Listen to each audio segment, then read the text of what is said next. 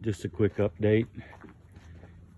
Went up to the other bee yard and did some robbing.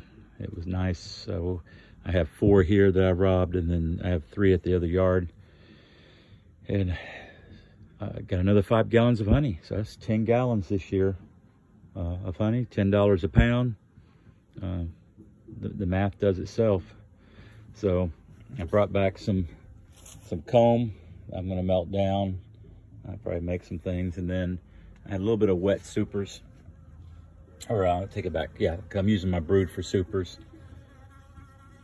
You can hear them buzzing around. I'm gonna let them clean this all up. I probably got another 1/4 pound of honey in between all the equipment. Let them take care of it. Let's see here. They haven't made it back up that way yet. So it's been a good year. 10 gallons.